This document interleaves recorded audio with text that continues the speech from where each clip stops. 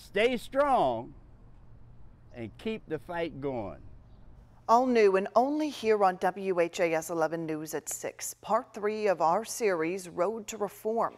In March, our police department was changed forever when the Department of Justice released new findings after their years-long investigation. They found evidence of discrimination, excessive use of force, and more.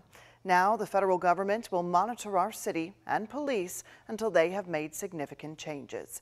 Tonight, we're giving you a glimpse into Louisville's future under federal supervision through the eyes of a city under watch for more than a decade. All week, we've reported from New Orleans, first showing you the similarities to Louisville, and then the reform coming from their agreement with the Justice Department. But now, as Isaiah Kim Martinez and senior photojournalist Alyssa Newton show us, many want out as the city's crime problem only grows worse. Here in New Orleans, city leaders, attorneys, even community leaders all agree the consent decree has done a lot of good, making for a better police department. But now, several years later, some say it's now become a burden. Can Louisville find the middle ground? As night falls in the French Quarter, New Orleans police officers patrol each intersection. The city's eyes and ears struggling to keep up with the highest murder rate per capita in the country. Shattered windows. Crime has increased dramatically. Glaring as we walked. And there's many factors at play. Certainly one of them is the lack of manpower. Eric Hessler, the attorney for the Police Association of New Orleans, says the agreement between the city and the federal government has become a never-ending battle. They've accomplished the task. The monitors seem to come back and say, no, you forgot to dot this I and cross this T, so go back and do it again.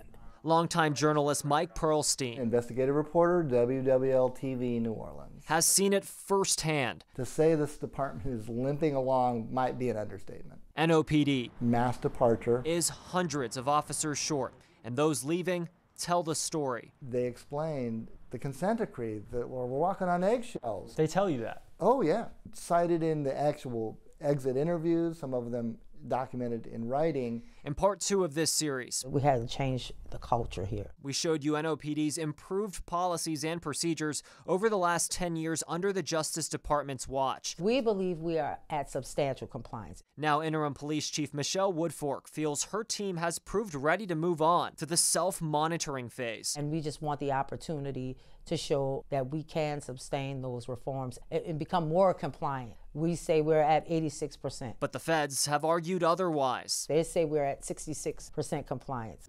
In a quarterly report earlier this year, consent decree monitors called 2022 a, quote, challenging year for the NOPD, noting slippage in their ability to sustain reforms implemented. Then, in April, a response to the city's motion to terminate the consent decree highlighted 2 major areas of concern. First, noting officers failed to provide adequate justification for nearly 1/3 of pat-downs or frisks, and then noting disparities for people of color in vehicle exits, firearm pointing, and response times. That motion ultimately was denied. How do you approach something like that as far as putting an end to it?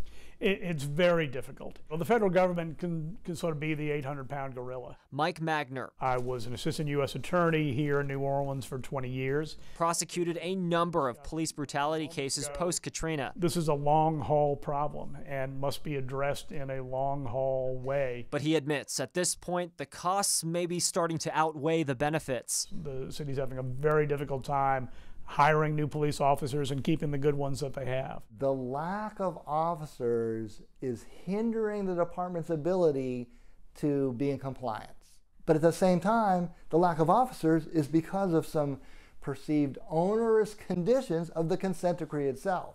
It can work maybe too well. After so long, I think it starts to wear. When are we ever going to do enough? I don't know. City leaders pleading to finish this chapter. I think we should have had it closed behind us already. I think we're going to continue for quite a while, though, unfortunately. And a story that appears far from complete. In New Orleans with senior photojournalist Alyssa Newton, I'm Isaiah Kim Martinez, WHAS 11 on your side. Despite the struggles, some citizens fear the police department will shift back to their own ways once the feds leave. In our 30-minute special report tomorrow night, we share their pleas for protection and the city's advice for Louisville. What we can do differently to avoid the same costly mistakes. It all starts tomorrow night at 5:30, only right here on WHAS 11 News.